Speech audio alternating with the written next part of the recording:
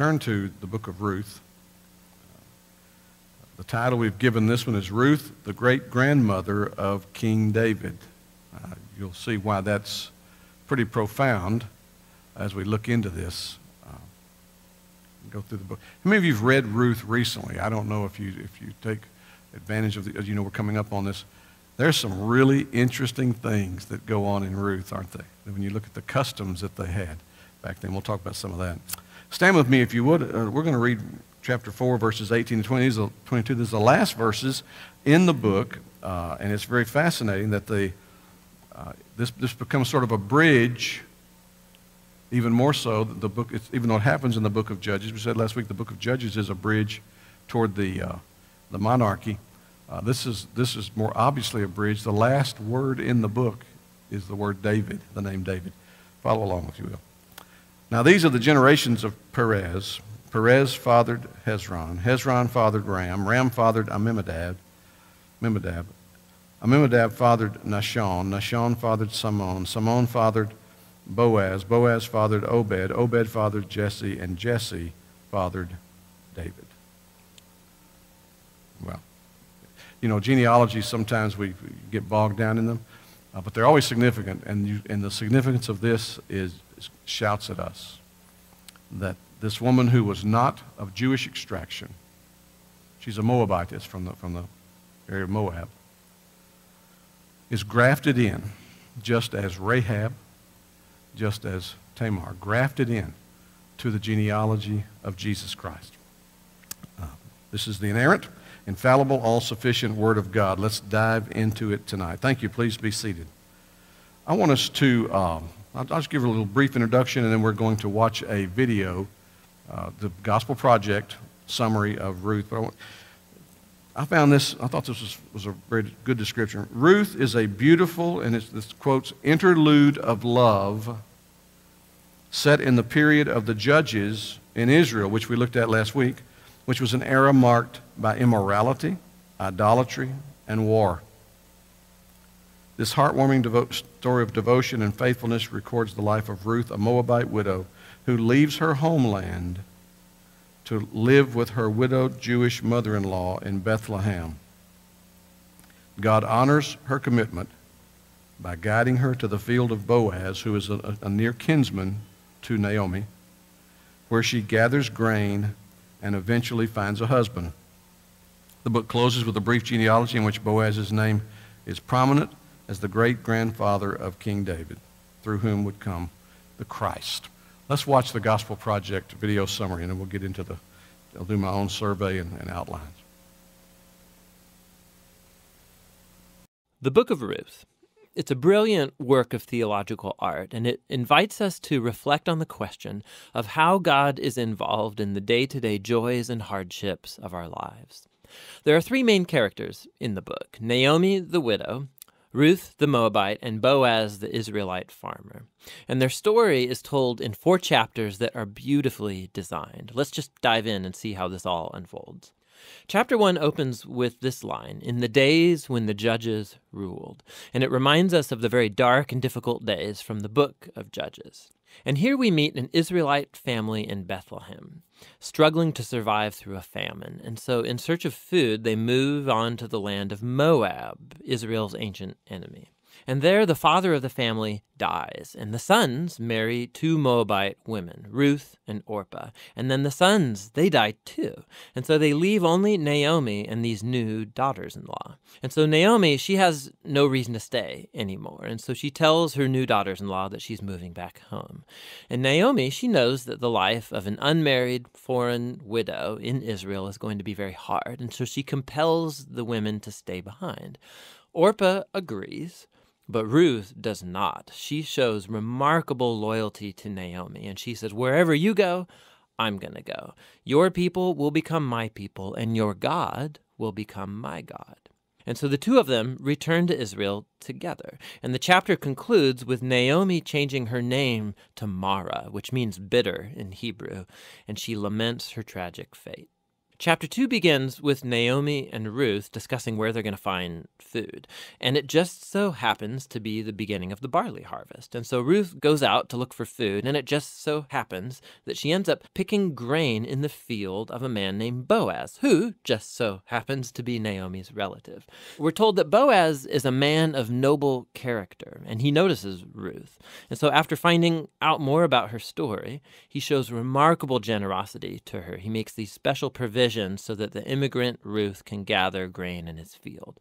And in doing so, Boaz is actually obeying an explicit command of the Torah to show generosity to the immigrant and the poor. Boaz is so impressed by Ruth's loyalty to Naomi. He prays for her that God will reward her for her boldness. So Ruth comes home that day, and Naomi finds out that she met Boaz, and she is thrilled. She says Boaz is their family redeemer. Now, this family redeemer thing, this was a cultural practice in Israel where if a man in the family died and he left behind a wife or children or land, it was the family redeemer's responsibility to marry that widow, to take up the land and protect that family. So Naomi, she begins to hope that perhaps there might still be a future for her family. Chapter 3 begins with Naomi and Ruth making a plan to get Boaz to notice their situation. So Ruth is going to stop wearing clothes of a grieving widow, and she's going to show signs that she's available to be married. And so Ruth goes to meet Boaz on the farm that night. And as she approaches, Boaz wakes up and he's totally startled. And Ruth makes her intentions very clear. She asks if Boaz will redeem Naomi's family and marry her. Boaz is once again amazed by Ruth's loyalty to Naomi and her family, and he calls Ruth a woman of noble character. It's the same term used to describe the woman of Proverbs 31. So Boaz tells Ruth to wait until the next day, and he will redeem both Ruth and Naomi legally before the town elders. And so the chapter ends with Ruth returning to Naomi, and they marvel together at all of these recent events. In chapter 4, it all comes together. It turns out, at the last minute, Boaz discovers there is a family member who's closer to Naomi than he is, and he's actually eligible before him to redeem the family. But at the last second, this family member finds out that he's going to have to marry Ruth, the Moabite, and so he declines. But Boaz, remember, he knows Ruth's true character, and so he acquires the family property of Naomi, and he marries Ruth. And so just at the beginning, how Ruth was loyal to Naomi's family, so now Boaz is loyal to Naomi's family as well. The story concludes with a reversal of all of the tragedies from chapter 1. So the death of the husband and the sons is reversed as Ruth is married again and gives birth to a new son, granting joy to Naomi. And this symmetry between the opening and the closing, it's even more remarkable. So remember, the opening tragedy was followed by a great act of loyalty on the part of Ruth. And that is now matched by Boaz's act of loyalty that leads to the family's final restoration. And this symmetry, it highlights the design of the internal chapters as well. So each of the chapters begins with Naomi and Ruth making a plan for their future, and that's followed by a providential meeting between Ruth and Boaz, and each chapter concludes with Naomi and Ruth rejoicing at what's taken place. This story is beautifully designed, and that design actually connects with a really interesting feature of the story, and that's how little God is mentioned. Right? The characters talk about God a few times, but the narrator actually never once mentions God doing anything directly in the story, and that's its brilliance. Because God's providence is at work behind every scene of this story, weaving together the circumstances and choices of all these characters. So Naomi, her tragedy leads her to think that God is punishing her, but actually the whole story is about God's mission to restore her and her family. And he's doing so through Ruth, through her boldness and loyalty, which brings healing to Naomi's life, but not without Boaz, who's a no-nonsense farmer who's full of generosity and loyalty. And so God uses his integrity combined with Ruth's boldness to save Naomi and her family. And so this story brilliantly explores the interplay of God's purposes and will with human decision and will. God weaves together the faithful obedience of his people to bring about his redemptive purposes in the world. And that leads to the real end of the story. The book of Ruth concludes with a genealogy, showing how Boaz and Ruth's son, Oved, was the grandfather of King David, from whom came the lineage of the Messiah. And so all of a sudden, these seemingly mundane, ordinary events in this story are woven into God's grand story of redemption for the whole world. And so the book of Ruth invites us to consider how God might be at work in the very ordinary, mundane details of our lives as well. And that's what the book of Ruth is all about. A great visual summary of this brief but powerful story. Remember, Abraham was called by God to take his son, his only son. We looked at that when we were looking in Genesis, to the mount and sacrifice him. And Abraham was faithful, following exactly what God told him to do. He gets there, prepared if necessary to take the life, as the Hebrew writer says, that he counted his son as good as dead, and God able to bring him back to life. And then God provided a ram in the thicket. And Abraham called the place Jehovah-Jireh. On the mount of the Lord it shall be seen, is one of the translations, or on the mount of the Lord it shall be provided. And Jehovah-Jireh is the God who provides. And so you have this kind of a theme running all the way through this book of Ruth. Let's look at it here for a few minutes tonight. It is the story of this virtuous woman. They pointed out that when the term worthy or noble shows up in the text, it is the same word asked in Proverbs 31, who can find a virtuous woman? And so Ruth is this virtuous woman. Though she's not originally from the Jews, she very quickly has this disposition, and you see it in there. Wherever you go, I will go.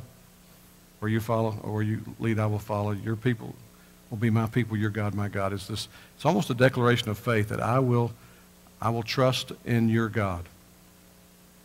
And so she clearly lives above the norm of the day. Remember, this is happening in the midst of the book of Judges. Probably written during the reign of David. We'll talk a little more about that in a few minutes. One writer said this, I love this contrast. He said, this period in Israel's history was generally a desert of rebellion and immorality, but the story of Ruth stands in contrast as an oasis of integrity and righteousness. She shows a loyal love to her mother-in-law, Naomi, and then when she's introduced to him, to her near kinsman, Boaz. The book breaks down this way. You have Ruth's love demonstrated, chapter 1, verse 1 through chapter 2, verse 23, and within that, the way it's demonstrated is she makes a decision to remain with Naomi. By the way, Orpah makes the choice, and there was nothing wrong with her choice, to stay in Moab and try to find a husband there. And you never hear from Orpah again. And yet Ruth is woven into the genealogy of the Messiah. You have the death that takes place. This is in Moab where it happens. And then Ruth shows a devotion to care for Naomi. And then they find themselves in the fields of Bethlehem. There's been a famine in Israel, which is what sends Elimelech, his sons, out of Israel to Moab. And it's interesting, the irony here. They were in Bethlehem. Bethlehem, literally in Hebrew, is house, Beth-lahem, of bread, okay? The house of bread. And so there's a famine in the house of bread, and so they go to Moab. But while they're there, he dies. His two sons, Mahlon and Chilion, die from illness. And so there you have Naomi, Orpah, and Ruth, all three without husbands. And by the way, in this setting, in this historical context, that was not a good position to be in. You had very few choices available to you if you were to become a widow and not have a male heir who could grow to carry on the name and care for you.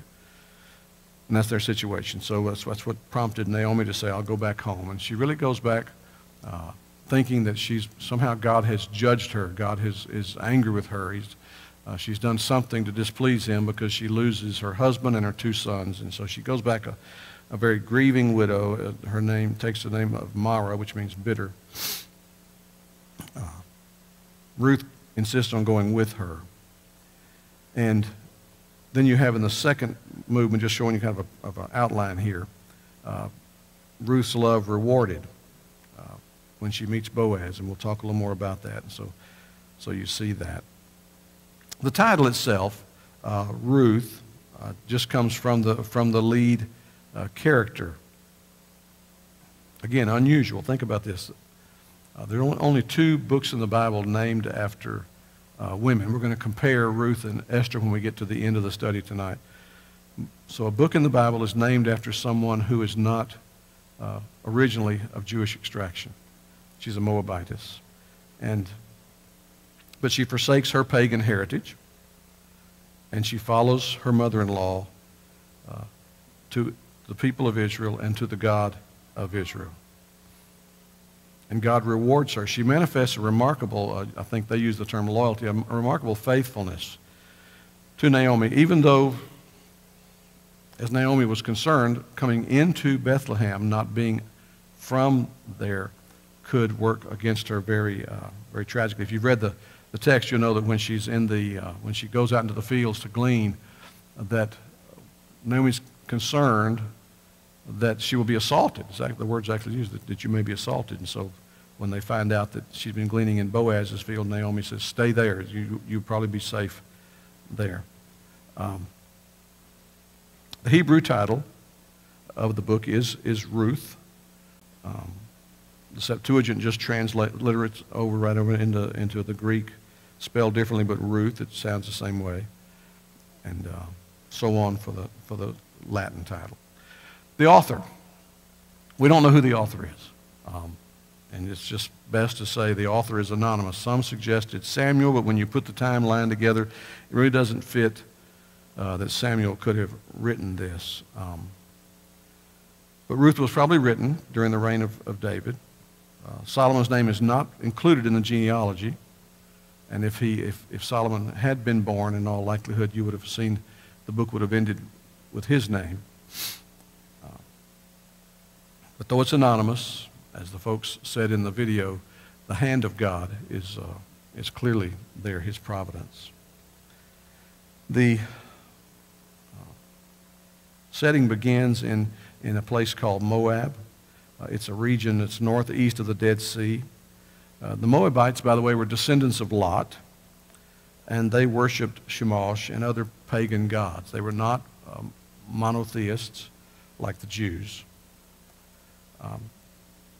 In Judges, when we went through Judges, there's a time recorded when the Moabites fought against Israel, and we'll see it again in 1 Samuel in chapter 14, where they take that up again. There's about a piece of the timeline here.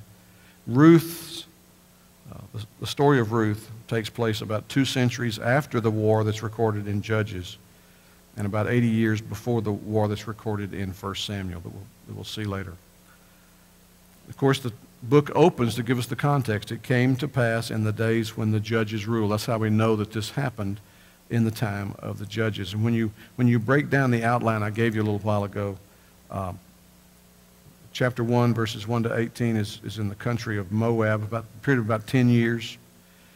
Then the rest of chapter 1 into the end of chapter 2, a few months, takes place in the fields in Bethlehem, a few months. And then chapter 3, verses 1 to 18, all of chapter 3 is a threshing floor in Bethlehem one day. And then chapter 4 takes place for about 1 year. The theme of this book contrasted to Judges. Remember when we studied Judges, at the end of it ends with 2 awful illustrations of unrighteousness, immorality in the time of the Judges. Ruth comes in as a third illustration. of life during this time. But it's an illustration of godliness. A great contrast to the state of the day that the judges took place. It's a picture, a wonderful picture of real faith and obedience. We trust and obey. You've seen that theme of several times now through the books, trust and obey. And it leads to blessing. We've talked about that. If you trust and obey, blessing comes. If you turn away and do not obey, then cursings come. They come out of Deuteronomy. We saw that. Ruth is a refreshing example that Gentiles could believe in the true God. Something that the people of God missed. The Pharisees missed that.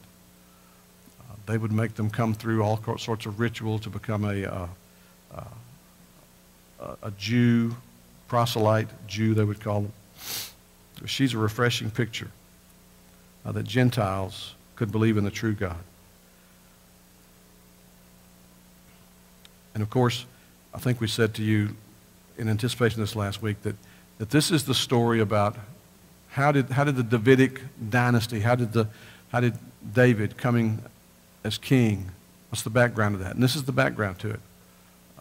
Even though Saul is anointed king first, you have this undercurrent that David was designed to be God king. Basically what you're going to see when we get to Samuel and the Kings is that God gave the people what they asked. There was a necessity for a king. He gave them what they asked. Give us a king like the rest of the nations have a king. He gave them that in Saul. Then he gave them a king after his own heart, after Saul abdicated the throne. Now the key word, I don't know if this is a new term to you or not, is kinsman redeemer. The Hebrew word for that is goel, G-O-E-L, the goel, the kinsman redeemer. As was described in the video, a kinsman redeemer was a near kinsman who, if the wife of this near kinsman of his kinsman died, or was left bereft of a husband, and she did not have a male heir, that he would step in and redeem that situation. He would turn it around from being desperate and the woman being destitute. She would, in all likelihood, if there were lands involved, he would step in and purchase the land of his brother, let's say, or his cousin, and he would take that woman to be his wife. Obviously, this gets into some sticky situations where one of our young people today showed me something someone had sent on Facebook about, you can't be against gay marriage if you're for polygamy, and the Bible teaches polygamy. It's not that simple. Genesis 2:24, God made very plain his plan, his normative plan for relationships. A man shall leave his father and mother, shall cleave unto his wife, and the two shall become one flesh. Male, female, one flesh, the two of them. Through these kinds of circumstances, where the cultural norms would leave someone vulnerable and destitute, this is one of the practical ways they worked out to care for the widow, was to take her in. Hopefully father children by her so that she would have a male heir, and then the name of the family would go on. They would not be ashamed. They would not be embarrassed. They would not feel judged by God. And someone would grow up, and then as he moved toward adulthood, would take care of his mother and take care of those in the family. And that's what's going on here. And so the kinsman redeemer. Look at Ruth 1:16. Ruth said, do not urge me to leave you or to return from following you. This is her speaking to Naomi, of course. For where you go, I will go. Where you lodge, I will lodge. Your people shall be my people, and your God, my God. That's a pivotal turn. Had she gone the way of Orpah, just stayed in Moab, we'd have never heard about Ruth. But in God's providence, that was not the plan.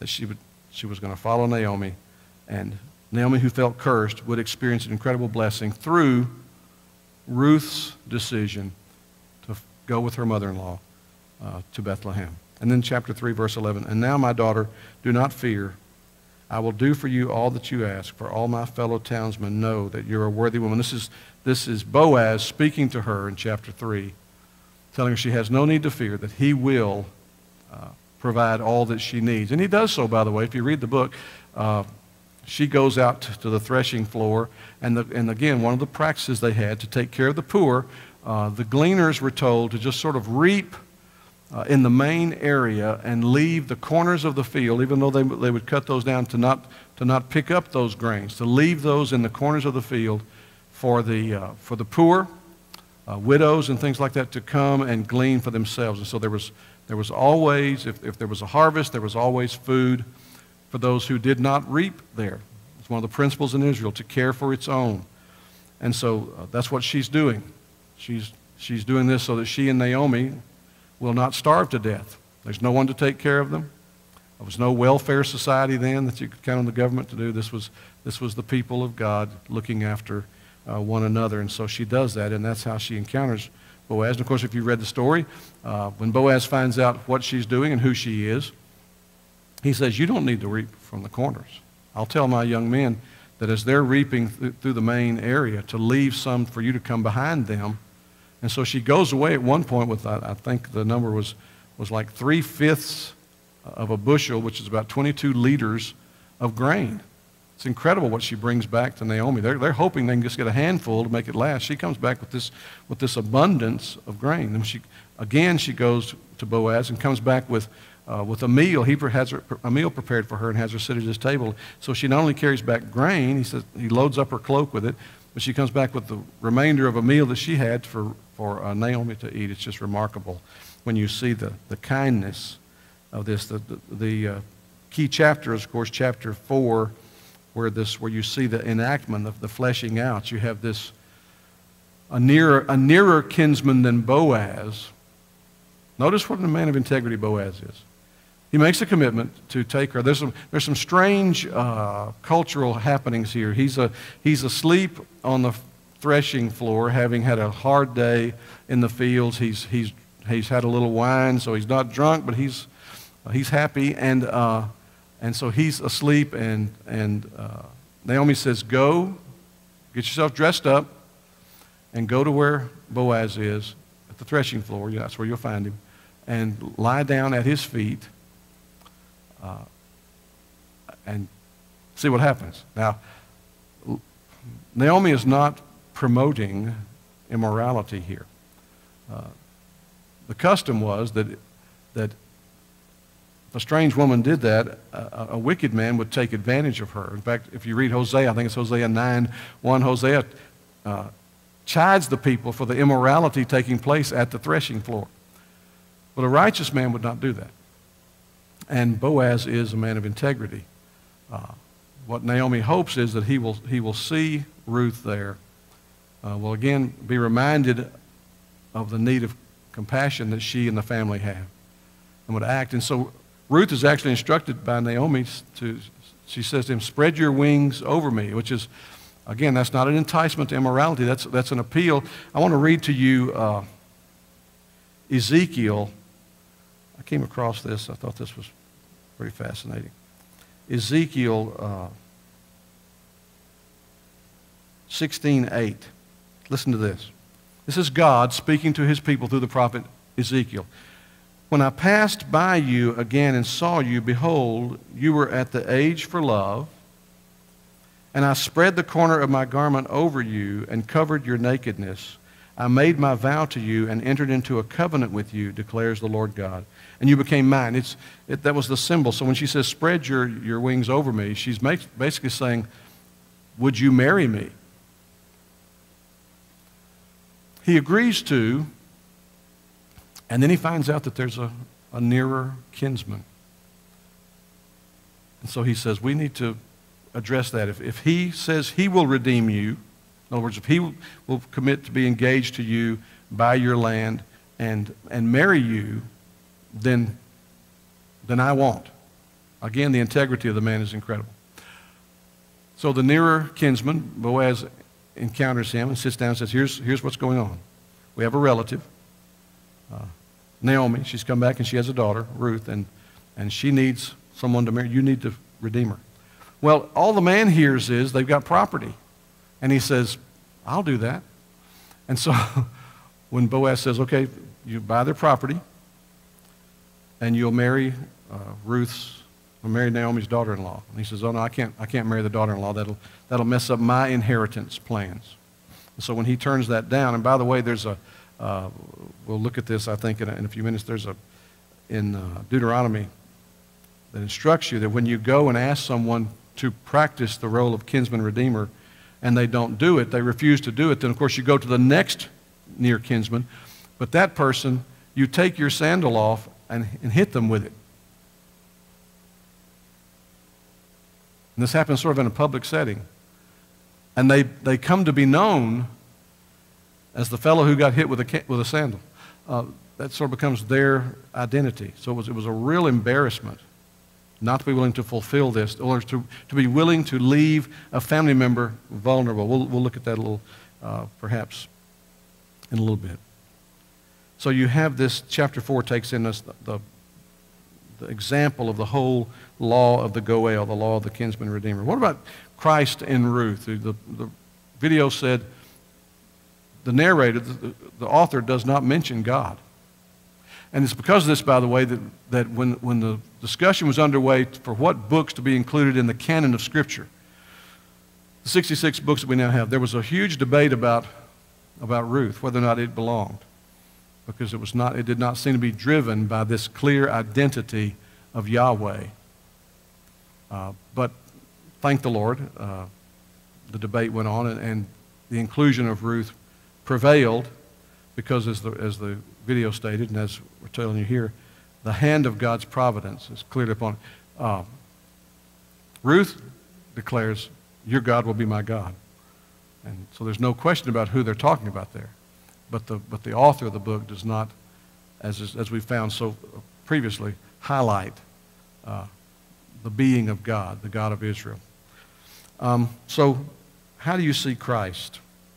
Well, you see Christ in Ruth through this image of the kinsman redeemer.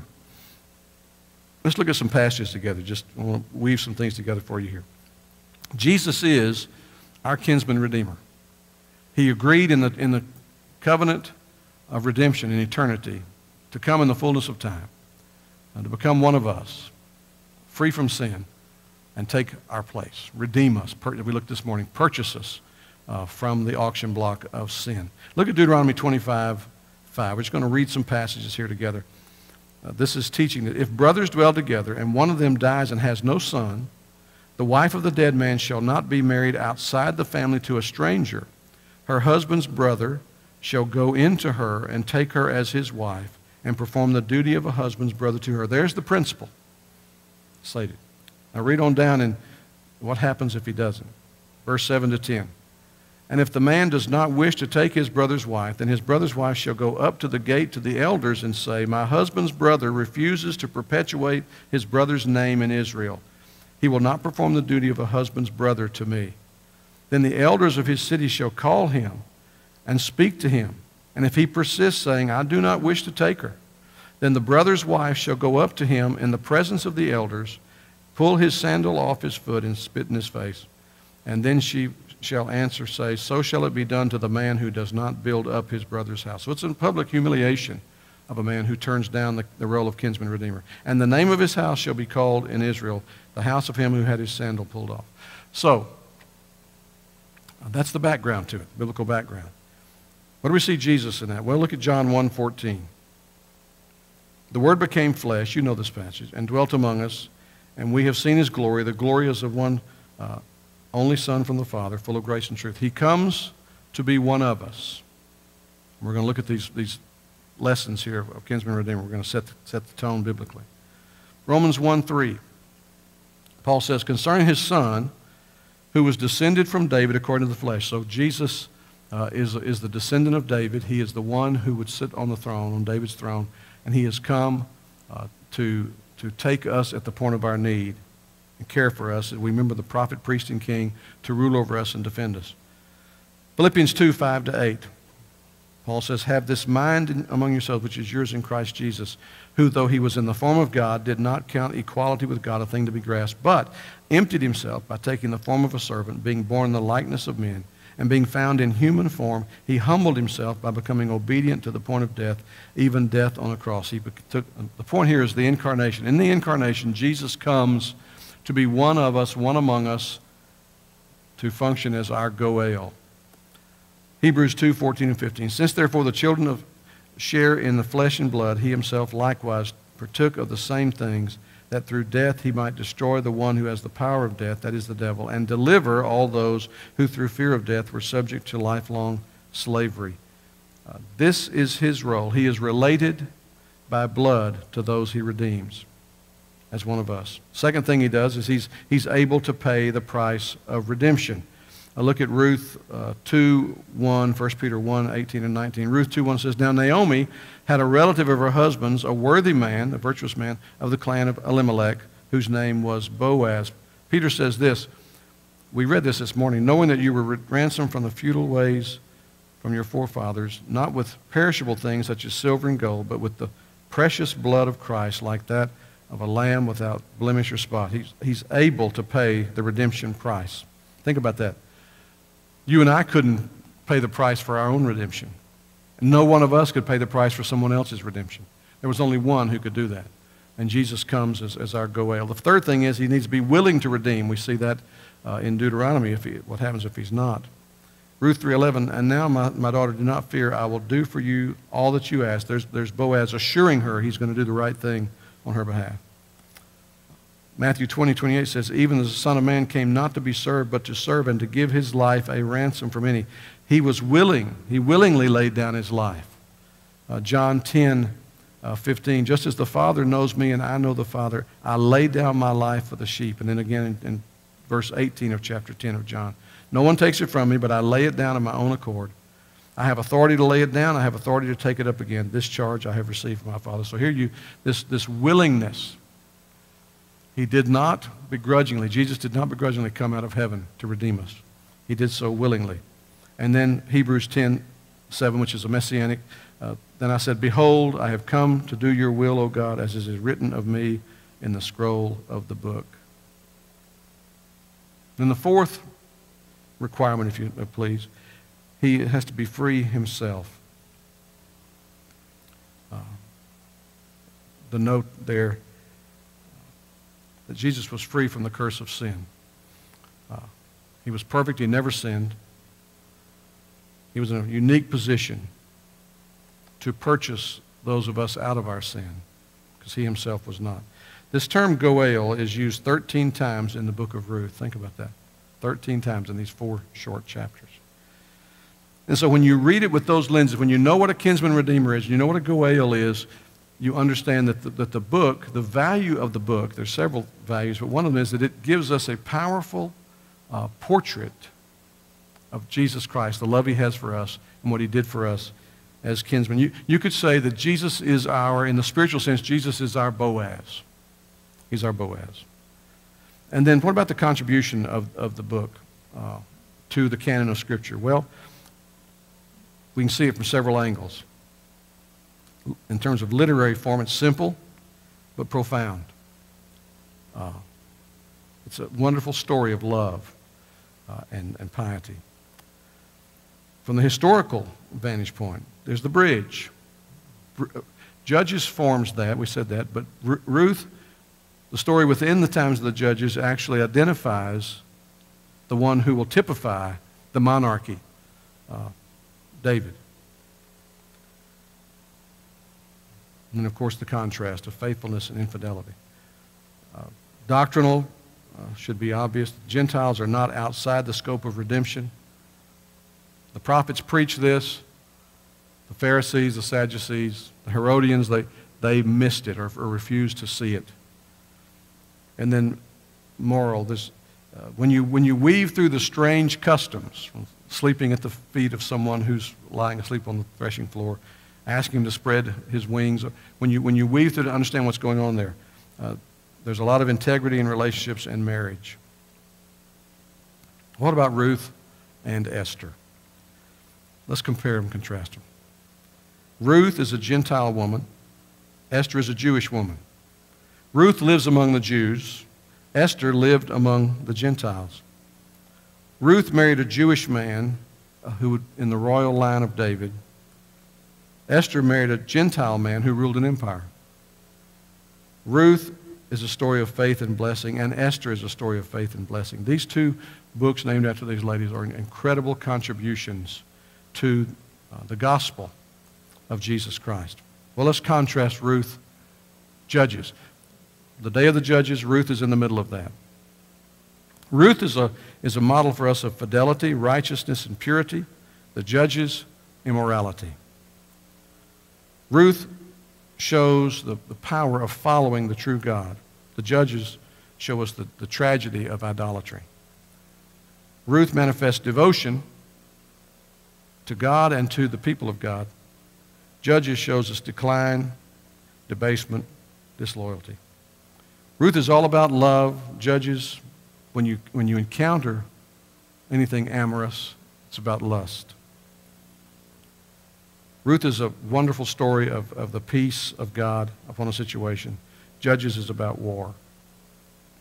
Ruth is full of kindness and models kindness for us. Boaz models kindness for us.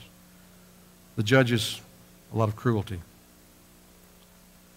Ruth, again, is an example that obedient faith leads to blessing. That's a theme you're going to see all through the Old Testament and even into the New.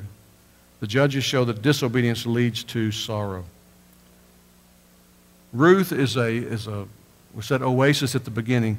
Ruth is a place of spiritual light in the midst of spiritual darkness. Ruth is like the land of Goshen, if you remember when we looked at Exodus. And all the plagues were befalling the Egyptians. That when it went completely dark in Egypt, there was still light in the land of Goshen with this ghetto, if you please, where they put the Jewish slave population. Ruth is light in the midst of a culture in a time in history when it was incredibly dark. We describe Judges as a period of dark ages under the theocracy. So that's kind of it's a shorter book, so it doesn't take us as long to get through it. I would entertain any questions or comments or observations before we wrap up tonight.